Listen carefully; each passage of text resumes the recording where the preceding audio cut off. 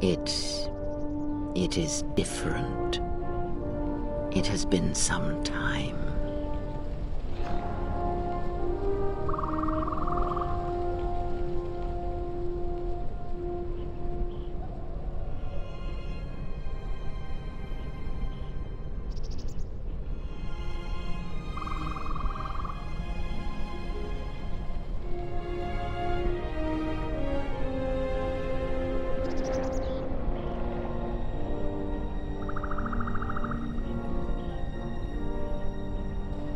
Forgive me, but I need to rest.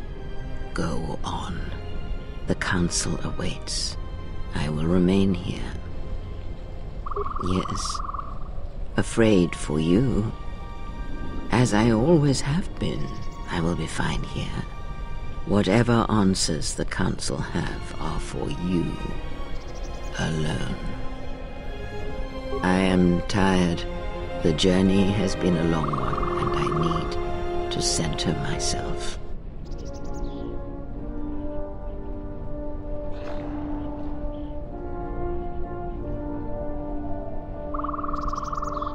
Know that much may happen here, but above all, do not forget this.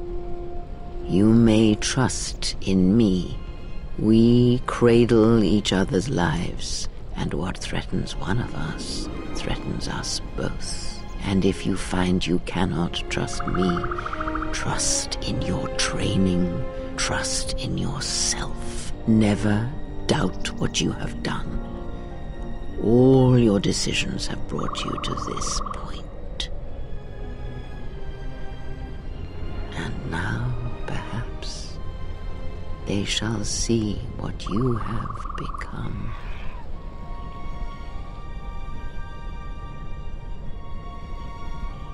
Did you not go to join her? No, it is a battle that she must face alone. But Beatrice, she has not come. Of course she has not. There is no battle here. It is for the Jedi alone. And now the exile shall see their blindness for herself. It is what we have fought against for centuries. You... Oh, yes. At last, you see. And what was Jedi is Sith. And what is Sith is Jedi.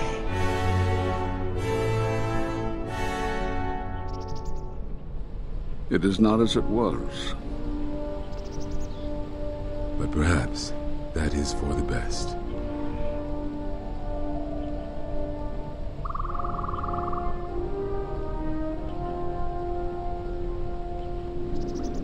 We were wondering when you would arrive. This moment has taken some time to reach us, and I imagine you have many questions. Or perhaps you've come for revenge.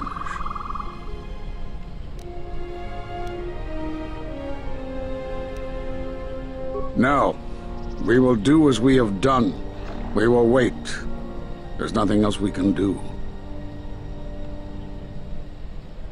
No, the true threat has yet to show itself. It is waiting for something, us perhaps, to enter the war.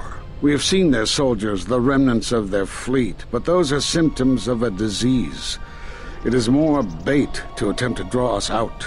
The actual battle is being fought through the Force, not with weapons of war. It isn't about the Republic anymore. The attack on Onderon, something was attempting to use the planet itself, to feed on it, to draw on the power there. You prevented it, but it was a stalling measure. The next time will be critical.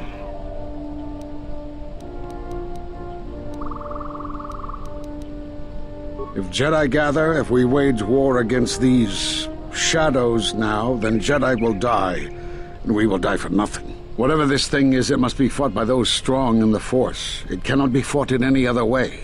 It knows this, and that is why it is killing us. If we die, then it will win, no matter what fleet or weapons are brought against it.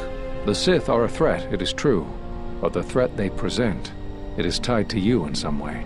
The echo we have felt in the worlds we have walked, we have encountered it only once before, when you stood before us at your trial. We believe that somehow you are creating this, or that the Sith have learned this technique from you.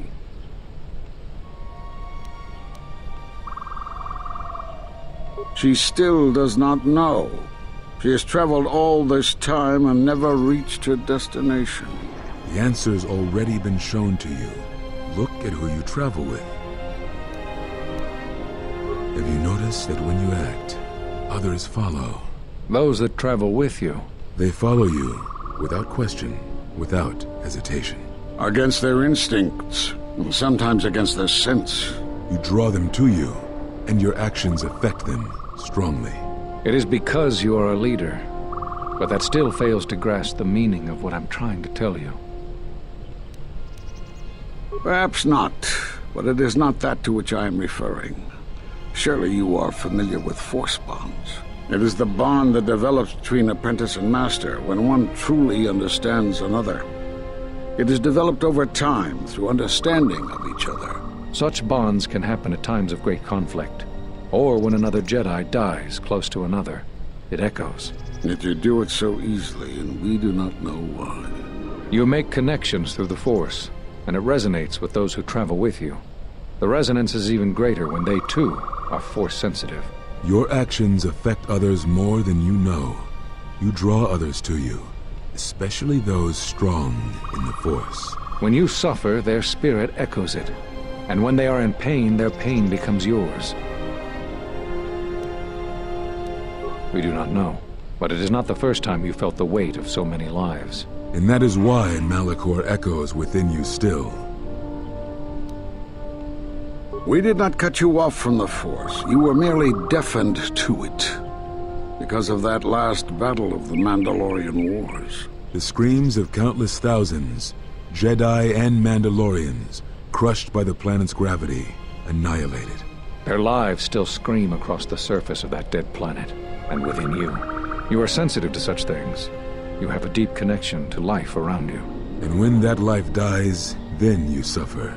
Their screams become your screams. And the screams of 1,000 Jedi dying, the screams of an entire people dying, are more than anyone who can feel the Force can bear. For one such as you who feels life so strongly, who makes such connections so easily, the silence you heard within yourself after Malachor was not silence. It is death, so loud as to deafen you. You carry all those lives with you still. To hear the Force over such pain, it is not possible. It was too much for any Jedi to endure, and it is a wonder that you did not die there when thousands perished. All those you had fought with and struggled with. You cut yourself off because you had to if you were to survive. You had hints of it in the war on Doxon. Malachor was simply the final blow. You were deafened. At last, you could hear. You were broken. You were made whole. You were blinded. And at last, you saw. When you returned to us, we saw what had happened. You carry all those deaths at Malachor within you. And it has left a hole, a hunger that cannot be filled. In you, we saw a wound in the Force. In you, we saw the end of the Force. Yes. You can feel the Force, but you cannot feel yourself. You are a cipher, forming bonds, leeching the life of others, siphoning their will and dominating them. It is the teaching of these new Sith to feed on others, on other Force sensitives. They are symptomatic of the wound in the Force. You are a breach that must be closed. You transmit your pain, your suffering through the Force. Within you we see something worse than merely the teachings of the Sith. What you carry may mean the death of the Force, and the death of the Jedi. So you think.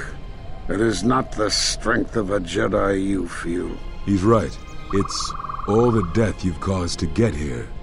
You feed on it, and you grow stronger. You're like Malachor. It's in you, it's what you are now. You must have noticed as you fought across all these planets, killing hundreds, only to become more and more powerful. Why do you think that was? But what's worse is that bonding you have. It hasn't gone away. It's gotten stronger, and the more attachments you form, the more you draw others to you. And that is why you are a threat to us all. What if other Jedi went to war as you did, suffered the same events, and emerged as you did? What if there was a crucible that trained such Jedi to consume and kill? For you, Malachor was that crucible. You have almost completely restored your connection to the Force. But there are cracks, dark places within you that echo still. Our attempts to understand you, to learn what happened to you, are now lost to us. What's worse is these Sith that we face. I fear that they have learned the lesson of Malachor all too well. It is what allows them to prey on Force users, to become stronger when Force sensitives are near. Somehow they have learned their hunger from you. And so you have brought about the end of the Jedi, and perhaps all the knowledge of the Force. But it is of no consequence. Your ability to make such connections, such bonds so easily are why you cannot remain.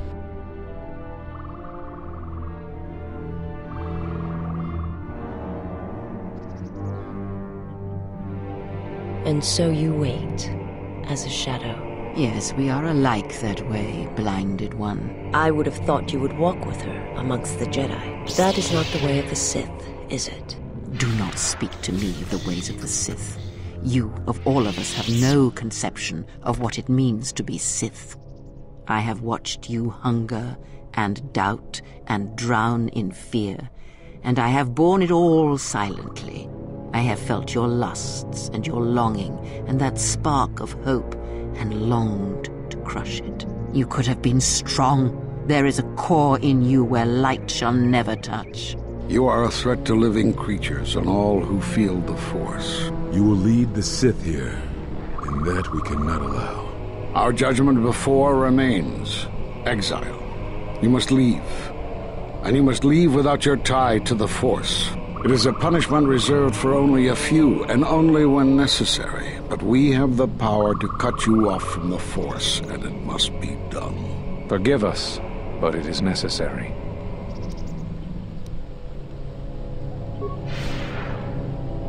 Do not be afraid. You shall feel no pain, but this must be done.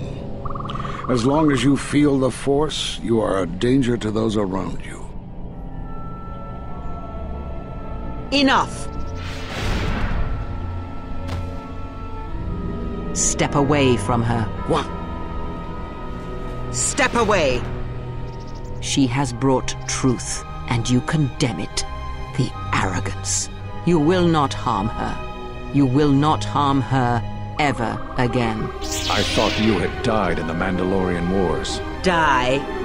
No. Became stronger. Yes. Is this your new master, Exile? If so, then you follow Revan's path. Her teachings will cause you to fall as surely as he did. She is difficult to see. She's like a shadow of the Exile. We sought to lure the Sith out, and now they have come to us.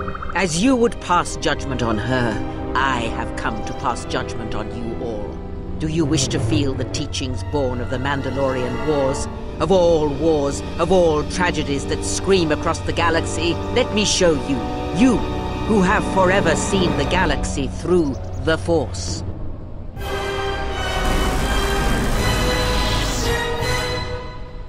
See it through the eyes of the Exile, as I have. Endure what she has endured, and perhaps there is the faintest hope that you will hear what she has heard. How could you ever hope to know the threat you face when you have never walked in the dark places of the galaxy, faced war and death on such a scale? If you had traveled far enough, rather than waiting for the echo to reach you, perhaps you would have seen it for what it was. There are places in the galaxy where the dark side of the Force runs strong. Such places are born of war, of death, of suffering, and if unchecked, their power grows, scream building upon scream, until any who can hear succumb to it or die. It breaks the spirit beneath it, as all wars do. It corrupts all that walks on its surface, drowns them in the power of the dark side. It corrupts all life, and it feeds on death. Did you not hear its call on Dantooine Vrook, on its scarred surface, and in the minds of the settlers? And you, Kavar, so close to the call of Daxan, tell me, did you not feel what poured from the moon, what had taken place there? And Zezkael, to hide upon Nar Shaddaa, yet blind yourself to all that happens there. So close to understanding the Force. So close to giving it up. Revan knew the power of such places, and the power in making them. They can be used to break the will of others, of Jedi, promising them power and turning them to the dark side. Did you never wonder how Revan corrupted so many of the Jedi, so much of the Republic, so quickly? The Mandalorian Wars were a series of massacres that masked another war, a war of conversion, culminating in a final atrocity that no Jedi could walk away from, save one. And that is what I sought to understand. How one could turn away from such power, give up the Force, and still live. But I see what happened now. It is because you were afraid. I have endured your corruption of my other students. You shall not have this one.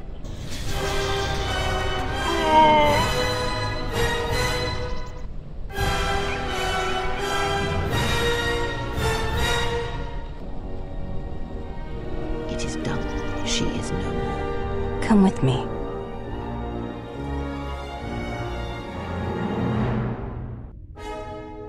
The last of the Jedi is dead. It is over. No. Now the true war begins. The Jedi is all that united my master and the others. In hatred there is unity. Against a common foe, even enemies may stand side by side. Now they will turn on each other, and the betrayals will begin. They will feed on each other until only one remains. It is more than that. That which waits in the darkness will now show itself. Your master will begin what he has foreseen and hungered for, Blinded One. Now the galaxy will begin to die. I am one of the Sith, it is true. I must answer for my actions, and it is my wish that only Atris hear my answers. Take me to Atris. She will have the strength to do what the Council cannot. What are we gonna do? If we don't stop her, then everyone, everywhere, they're gonna lose their lives. Soon your ship will come, my master. I will bring her before you, but I will not let you have her. Soon your ship shall come from that which made you. More Jedi dead because of me. But this won't end like the Mandalorian Wars. I won't. I know you can hear me.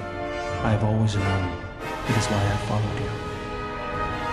I have destroyed plans for you, General. But now, this once, if we could save something in this galaxy, I need to do this, or I will die inside, like I died at Malachor 5.